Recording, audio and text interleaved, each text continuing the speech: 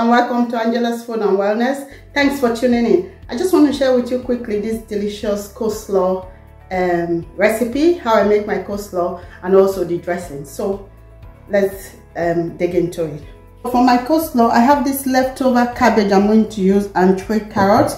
To start with, I'm going to grate my carrots real quick.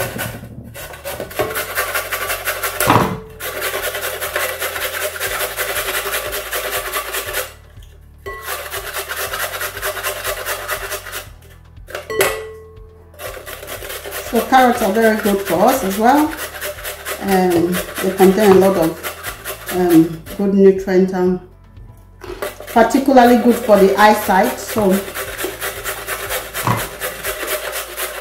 I also include a lot of carrots in my diet.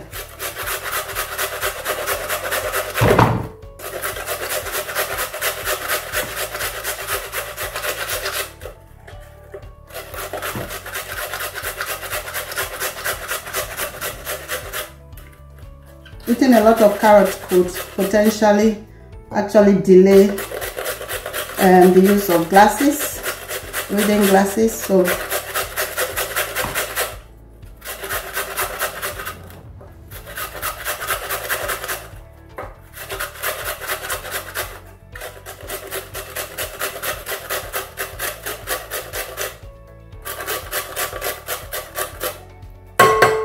that's carrot grated.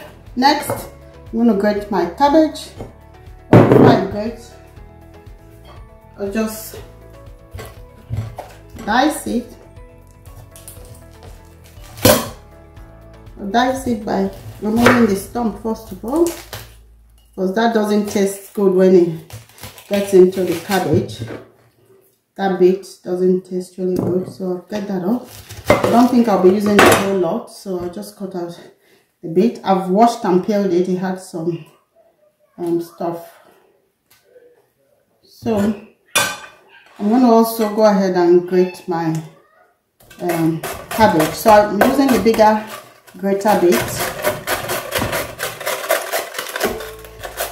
Some people will use food processor or dice it by hand, whatever works for you. Well, I dice it sometimes and I grate it like this sometimes. So this is a quick recipe, and trying to do things very quick here.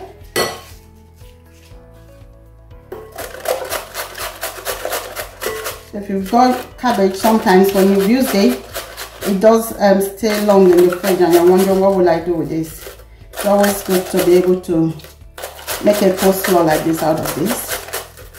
And also I would make the coleslaw maybe the day before. So next, I'm going to prepare the dressing and then we'll mix it.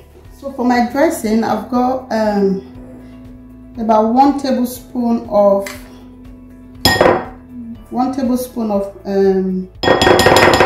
mayonnaise. So I've got a tablespoon of mayonnaise there, and half a cup of milk, or you could use double cream if you wish. I'm also going to add in there 2 heap teaspoons of coconut sugar, so that's going to give it a bit of sweetness, and some garlic powder. You could also use coconut powder for this instead of the garlic powder. And I'm also going to add some black peppers. Not too much. It does feel like I need a bit more, so I'll just add a bit more.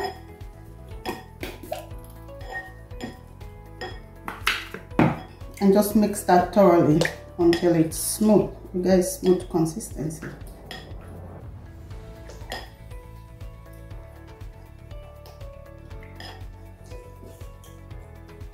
So this is making your dressing for your coleslaw, and also it's actually for best result if you plan ahead and make this the night before you need to use it. It's actually the taste is so yummy and delicious. So my dressing is ready, and I'm just going to toss it in there into my chopped grated cabbage and carrot, and then just mix. So that looks so good.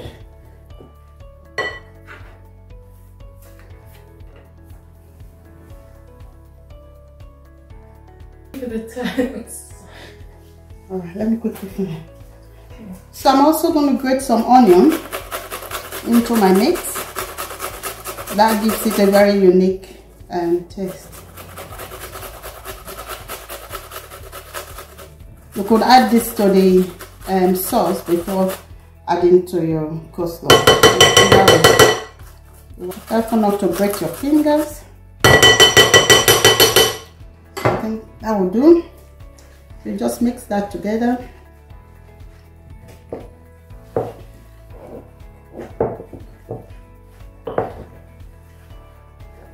It all by itself. It is so delicious, and so you might just add a bit more of garlic. I'm not feeling the garlic taste in there, so just a bit more, and yeah, we're ready. So it's simple, it's quick, it's easy. Cabbage is very good for us, so if we're not too generous with the mayonnaise and the I use skimmed milk, by the way. So instead of double cream, I use skimmed with milk, and I also use coconut sugar, just to cut out a bit of the calories. So yeah, that's it. That's our coleslaw already. It is absolutely delicious. It goes with fried rice, jollof rice, rice and stew, whichever way you like it. Check out my recipes for fried rice and jollof rice and all the other stuff you can eat this with. You could go with the peppered beef, the peppered smoked turkey. If you're cutting down on carbs, just the salad and the meat, or smoked turkey. So that's our coleslaw made.